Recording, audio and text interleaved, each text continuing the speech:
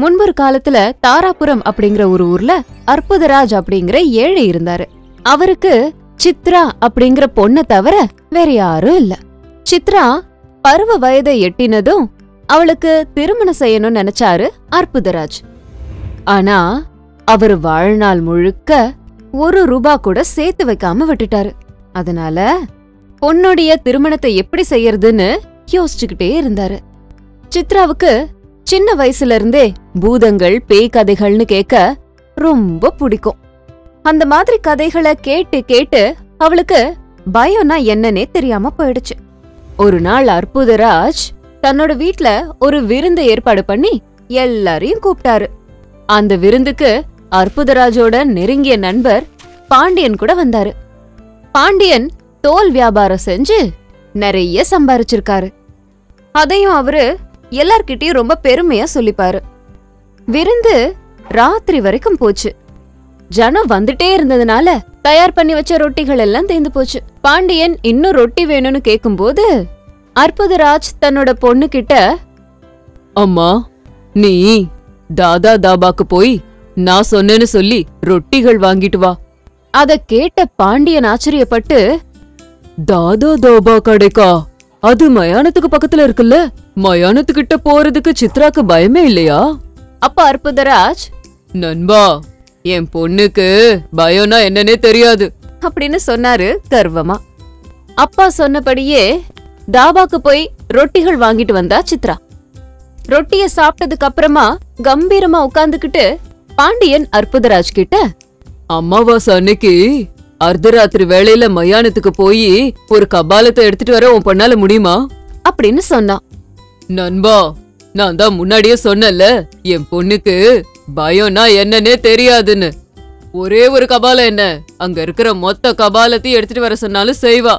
நீ என்னப்பா, அர்த்தராத்திரி வேலையில ஒரு பொம்பளை புள்ள மயானம் வரைக்கும் போய் கபாலங்களை எடுத்துட்டு வர்றது சாத்தியமே இல்ல.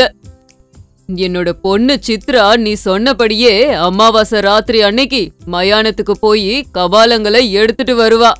என்ன பந்தயம் கட்டுற அப்படின்னு சொன்னாரு அற்புதராஜ் சிரிச்சுக்கிட்டே. சரி, 100 தங்க நாணயம்.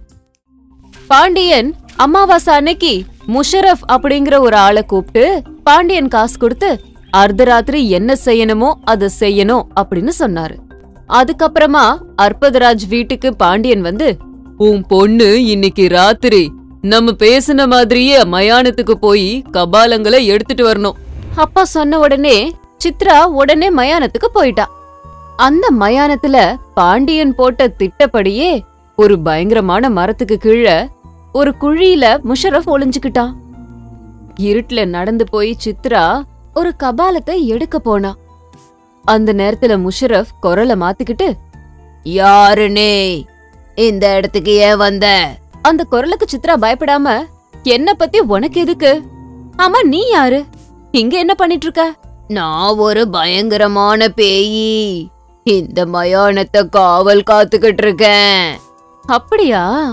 நான் இந்த இடத்துக்கு கபாலங்கள் எடுக்க வந்தேன். உன்னால ஆனத பாத்துக்கோ அப்படின்னு சொல்லி அங்கிருந்து ஒரு கபாலத்தை எடுத்து வச்சுக்கிட்டா. ஏ பெண்ணே, அனாவசியமா உயிரை விட்டுடாத. வந்த வழியே திரும்பி போயிடு. இந்த குரலுக்கெல்லாம் பயப்பட மாட்டேன். சின்ன வயசுல இருந்தே எனக்கு பேயோட சண்டை போடணுங்கிறது தான் ஆசை. உனக்கு தைரியம் இருந்தா ஏன் முன்னாடி வந்து நில்லு. உன்னை பார்த்தா திமிர் புடிச்ச பொண்ணு மாதிரி இருக்கு. நீ கையில வச்சிருக்கிற கபாலம் என் அம்மாவோடது, அத போட்டுடு. சித்ரா அத தூக்கி போட்டுட்டு அதுக்கு பக்கத்துல இருந்த இன்னொரு கபாலத்தை எடுத்தா. அடடா, அது என் அப்பாவோடது, அத ஏன் எடுக்கிற? அத கேட்டதும் சித்ராக்கு பயங்கரமா கோபம் வந்து கபாலத்தை தூக்கி போட்டு சமாதி பக்கத்துல வந்தா.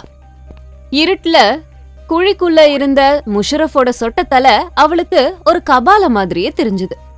அது அங்கேயும் இங்கேயும் ஆடிக்கிட்டே இருந்தத பார்த்து சித்ராக்கு பயங்கர கோபம் வந்து, அடே சொட்ட தலை பிசாசு, இன்னொரு பேச்சு பேசுன, பக்கத்துல இருக்க கல்லை எடுத்து உன் மண்டைய உடைச்சு உன் கபாலத்தையே எடுத்துட்டு போயிடுவேன், ஜாக்கிரதை அப்படின்னு முஷரஃப் தலையில காலாலே 4 அடி அடிச்சா. சித்ராவோட அடி பலமா இருந்ததுனால அத தாங்க முடியாத முஷரப் அங்கேயே மயங்கிட்டாரு. அதுக்கப்புறம் அங்க இருந்த இன்னொரு கபாலத்தை எடுத்துட்டு சித்ரா வீட்டுக்கு வந்தா. பாண்டியன் பந்தயத்துல தோத்து போனதுனால 100 தங்க நாணயங்களை கொடுத்தது மட்டும் இல்லாம, நண்பா, நீ சொன்ன மாதிரியே உன் பொண்ணு சித்ரா பயங்கரமான தைரியசாலிதான். உனக்கு சம்மதம்னா அவளை என் மருமகளா ஏத்துக்கிற. அற்புதராஜ் அதை கேட்டு சந்தோஷப்பட்டு பாண்டியன் பையனுக்கு திருமணம் பண்ணி வச்சாரு.